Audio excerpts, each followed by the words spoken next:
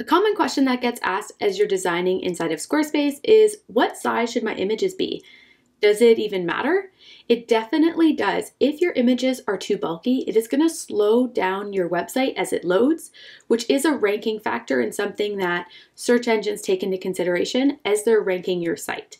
And so you want to make sure that your images aren't the reason that your website isn't getting ranked properly inside of Google. So in this video, we are going to talk about all the different types of images you may have on your Squarespace website and what size they should be, as well as how to properly prepare them before you load them up in your Squarespace website. If you're new here, my name is Rebecca from Rebecca Grace Designs, and I spend most of my time helping other Squarespace designers push past the limitations of the editor using code. So let's jump in. So when thinking about image size, there's two sizes you need to be concerned about.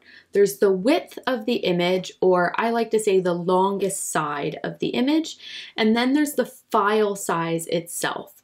So the width of the image is in pixels, and the file size is in kilobytes.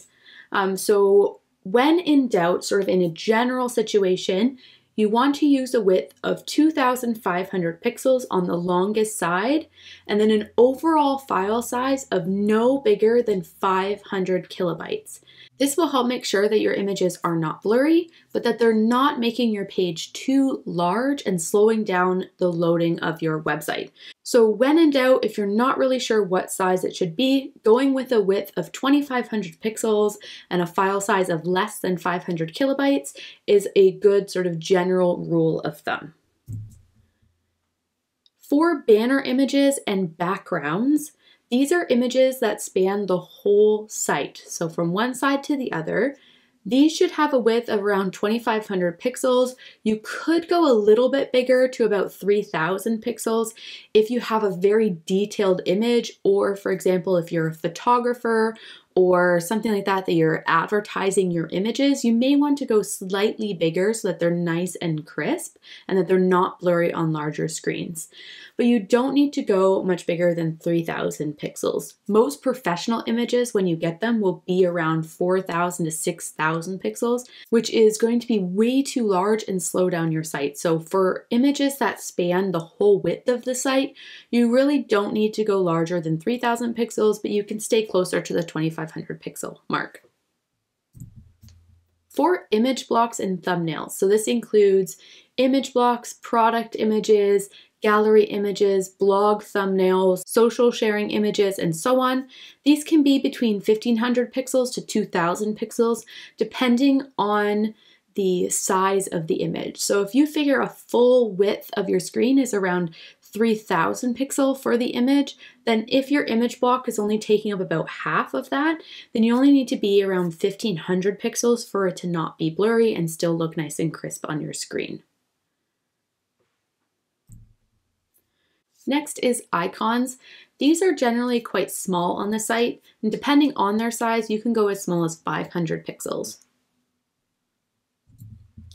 And finally, your browser icon. This is the icon that goes next to the tab on the site. These are super, super small, and so they can be between 100 to 300 pixels. Essentially, when you're thinking of image size, you want to make sure that your image is crisp, but that it's not going to slow down your site. So in order to do that, you can use any of these sizes. Again, when in doubt, you're looking at a size of 2,500 pixels, but more importantly, you don't want the file size to be more than 500 kilobytes. So even if you go a little bit larger than the 2,500 pixels, as long as the file size itself isn't larger than 500 kilobytes, and that will make sure that it's not going to slow down the loading of your web page.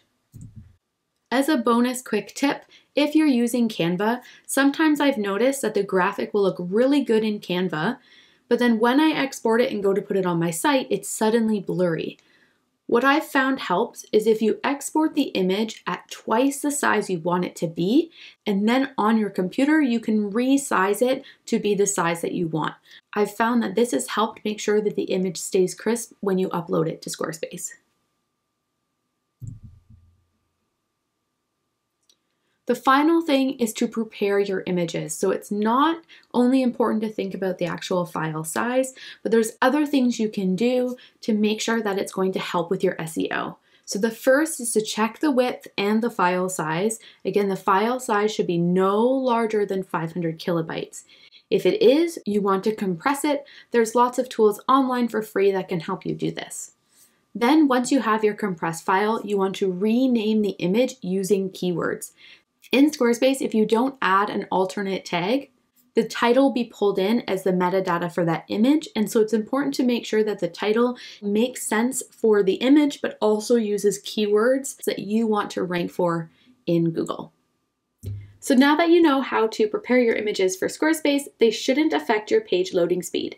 But if you found this video because your site is already loading slowly, then check out this next video where I talk about the biggest killer of page speed and what to do about it.